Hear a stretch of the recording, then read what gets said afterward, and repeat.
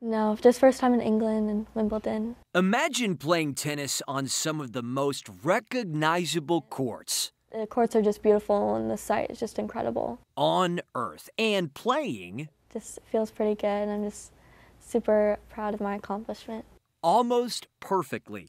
It's reality My name is Liv Hovde. for this McKinney team. I'm 16 years old and I'm the junior Wimbledon girls champion. Liv Hovde told the world who she was earlier this month. She won the Junior Wimbledon Girls Championship, losing just one set in 6 matches the entire tournament. She is only the second American girl to win No words can explain what I felt during that moment.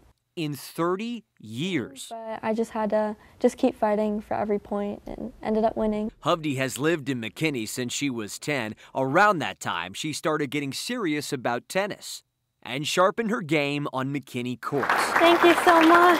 Which is why the city proclaimed July 19th as Liv Hovde Day. It's just incredible how much McKinney has helped me. Hovde brought her hardware with her, and she earned it. Over the last year, she's climbed the junior rankings from 173 to top 5 in the world. I just started really just focusing on it and playing like a bunch more tournaments, which helped my place go up more. Most teens her age, buried in their phones, not even thinking about what they want to do in life.